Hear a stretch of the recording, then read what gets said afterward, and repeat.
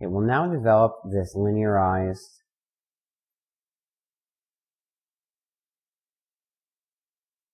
velocity potential equation.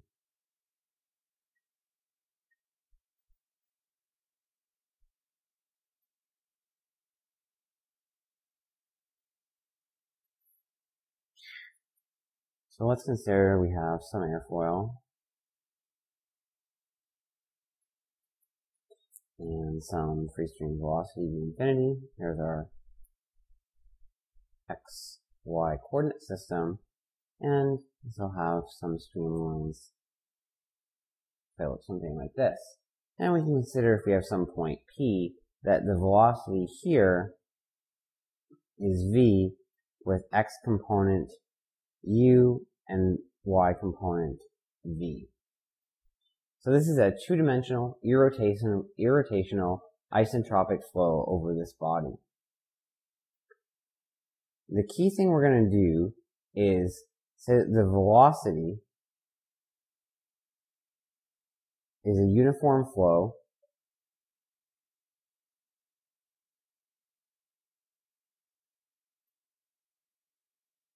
plus a perturbation to that uniform flow.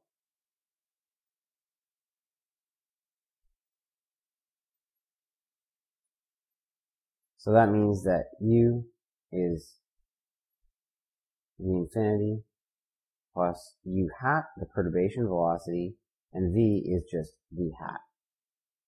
Now these perturbations in general, as we'll begin, are not necessarily small.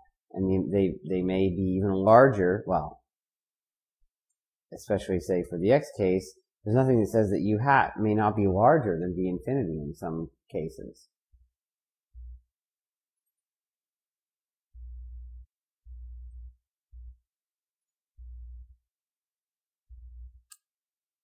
Now, since the velocity is just the gradient of a potential, we can define a perturbation potential. So we can say that phi is v infinity x, which is our potential for a uniform flow, plus the perturbation potential, where the x derivative of the perturbation potential is u hat, and the y derivative of the perturbation potential is v hat. So that means that dx is just v infinity plus d v hat dx, and d phi dy is d phi hat dy. And if we look at what happens to the second derivatives,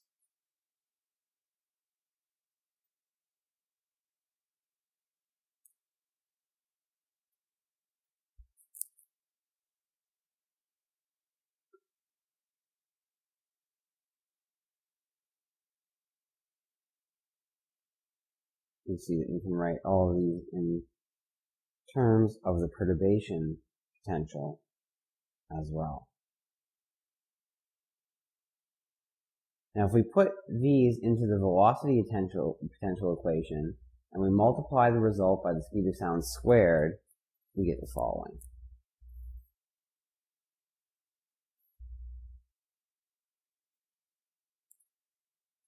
A squared minus v infinity plus d hat dx squared times d squared v hat dx squared plus a squared minus d hat dy squared times d squared v hat dy squared minus 2 v infinity plus d v hat dx times d v hat dy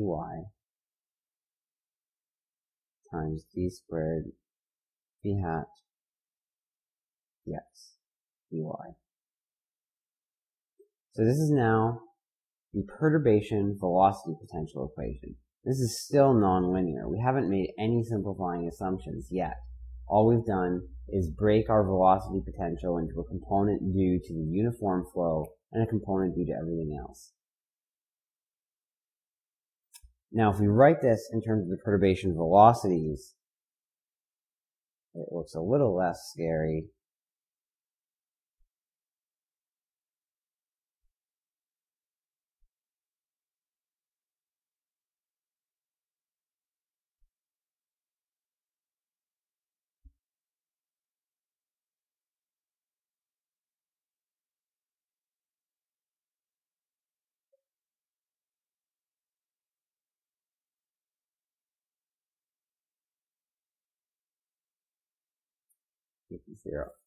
Now, if we bring in the energy equation,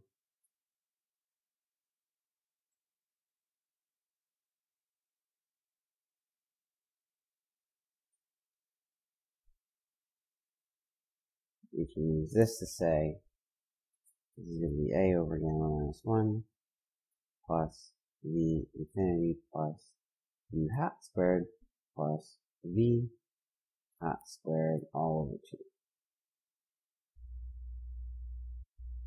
Now, if we combine these two equations,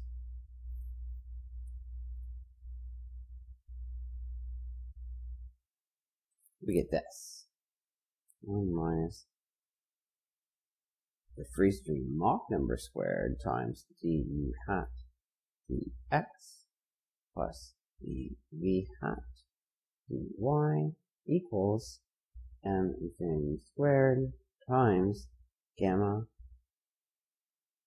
plus 1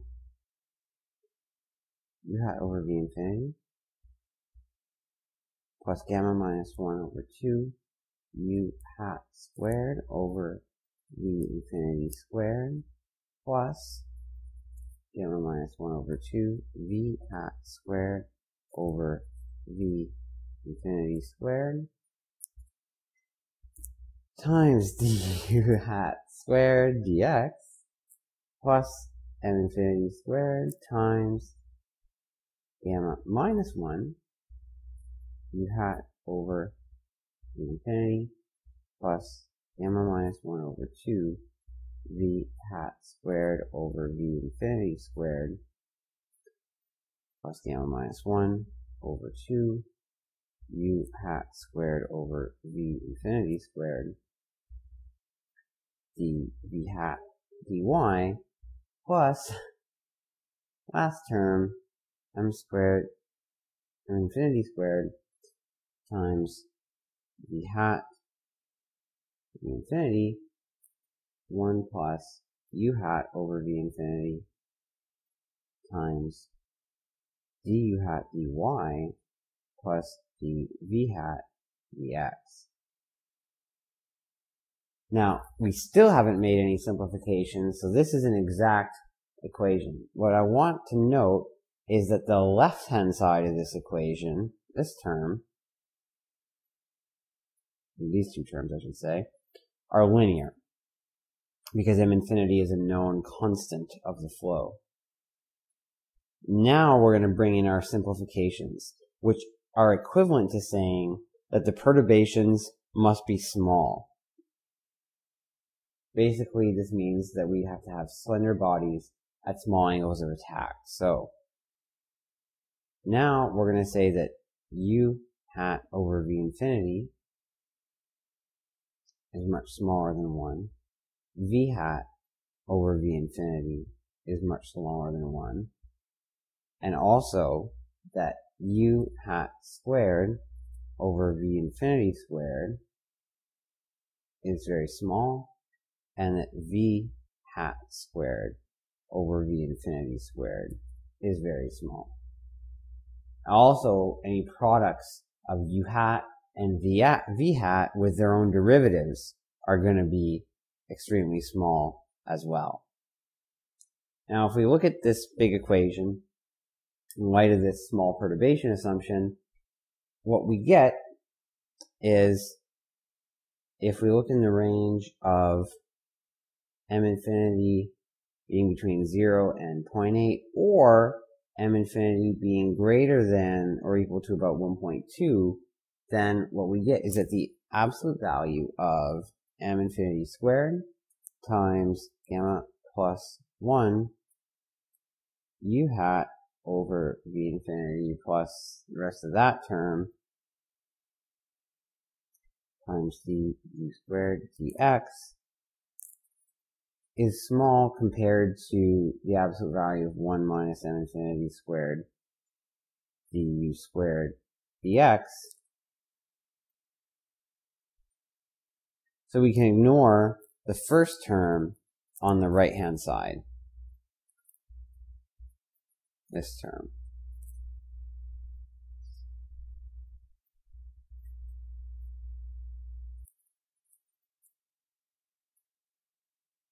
Now,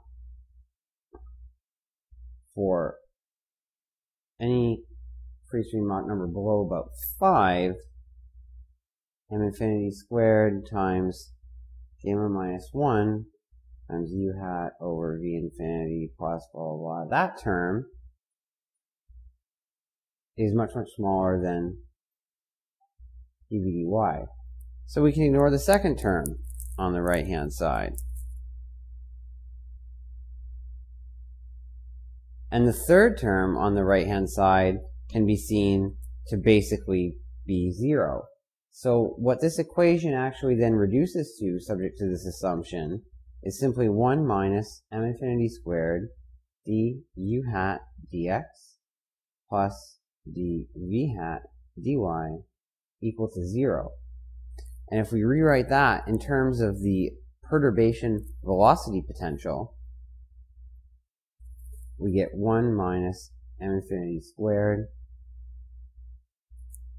d squared phi hat dx squared plus d squared phi hat dy squared equals 0. Now we have a linear but approximate equation.